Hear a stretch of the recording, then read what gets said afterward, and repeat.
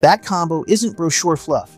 It's the Navy's own plan for FFG-62, with SPY-6 version 3 as the primary air surface set. Italy rewires the picture. FREMM EVO swaps the old rotating set for Leonardo's Kronos dual-band radar. 4 C-band active electronically scanned array faces plus 4 X-band faces managed as one brain. C-band builds volume search and ballistic missile defense, BMD relevant discrimination. X-band sharpens horizon work and fire control. The result is 8 fixed panels and no mechanical blind spot, purpose-built to catch low flyers and fast arcs before they crest the deck. Japan plays it lean and lethal.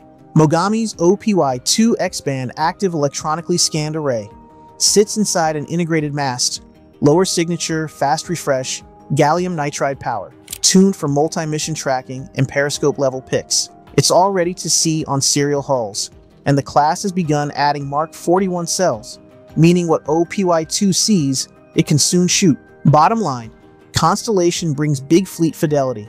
EVO brings dual-band depth with no moving parts. Mogami brings speed and stealth in the sensor loop. First to hold a firm track wins the timeline, and the magazine duel is next.